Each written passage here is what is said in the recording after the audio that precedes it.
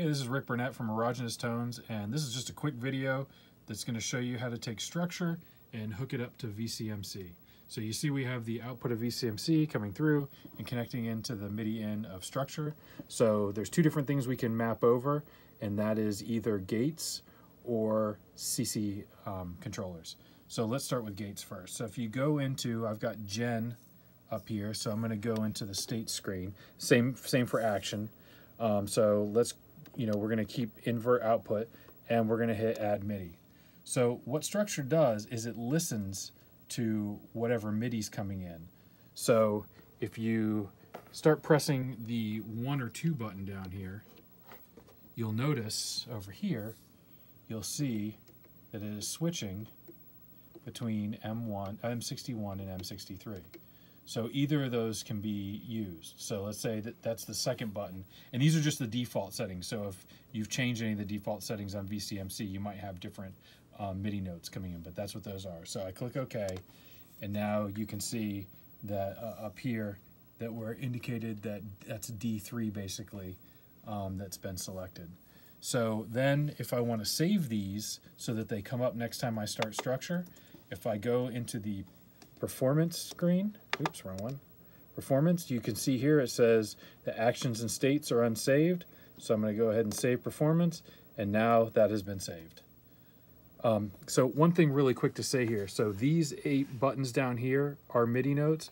Well, up top you have these gate inputs, and I believe these gate inputs are also MIDI notes, and they'll be different ones than what's down here. So if you have a MIDI note, a gate voltage coming in, that on one of those, that's what structure's going to see when you're trying to assign that.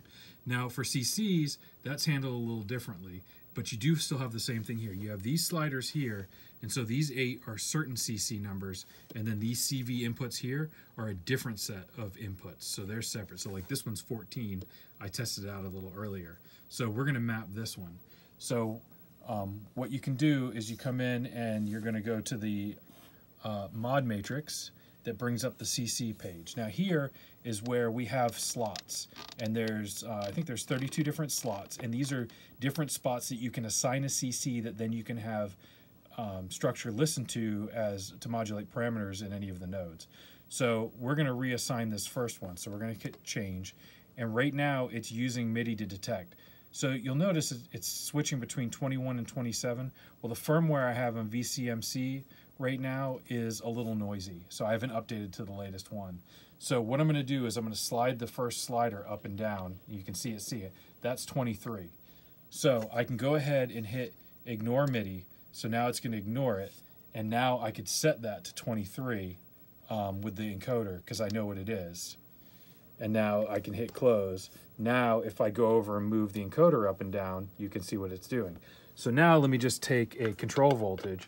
So I have Batumi over here creating a control voltage, and I'm going to go ahead and hook this into the first slot to show you how this works. So now I'm going to come over here and I'm going to hit change, and now I'm going to listen for MIDI.